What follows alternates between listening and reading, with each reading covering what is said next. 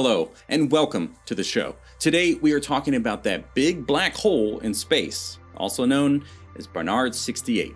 Unfortunately, this spot has been getting passed around the internet and mislabeled as a hole or void in space. Now, there are voids in space, and I talk about that in another episode, but Barnard is so much more than that. Discovered around 100 years ago by Edward Barnard towards the southern constellation the Serpent Bearer.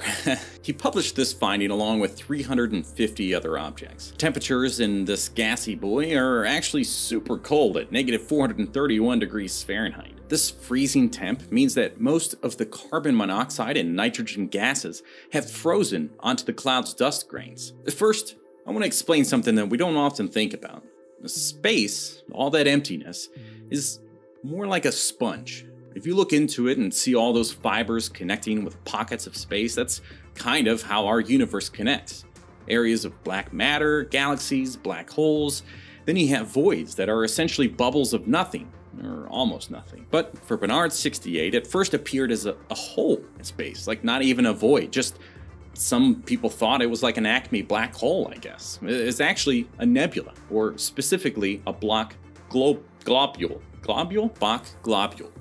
A big spot of gas that is just 500 light years away from us. It's stretching about half a light year across, but it's not the largest Bok Globule out there.